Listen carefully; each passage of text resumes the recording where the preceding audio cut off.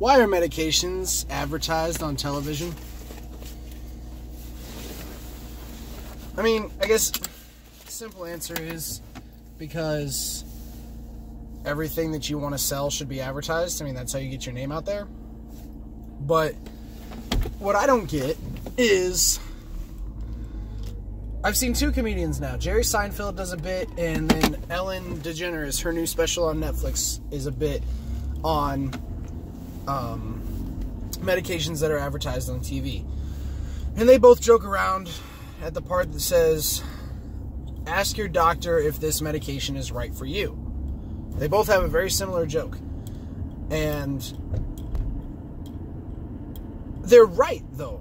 I mean, a lot of what comedians joke about is grounded in how they really feel. But why should you have to ask your doctor if this medication is right for you? If it's a viable, like, legal, available drug, medication that will work for the condition that you're experiencing, your doctor should already know about it and be offering it or prescribing it.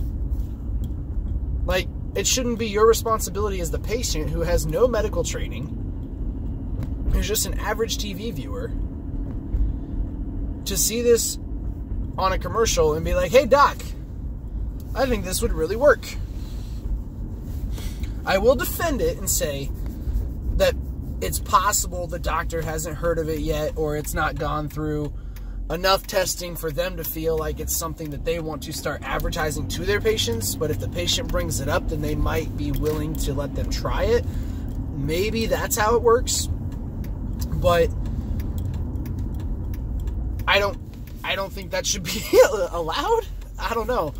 Maybe I'm wrong, but I don't think a medication should be able to be advertised to the public that doctors aren't ready to use yet. And again, I don't know how any of this comes together. All I know is the two comedian bits that I've seen or heard, and then my own thoughts on the subject being, why are we advertising these things on TV or on the radio and encouraging people to ask their doctors about them instead of the other way around? Like, have these companies go to hospitals, go door to door and sell your product to the doctor. And I know people do that. I mean, there are pharmaceutical companies that go to the doctor's offices and they say, hey, we have this new yada yada pill for this case or this condition. You should try it.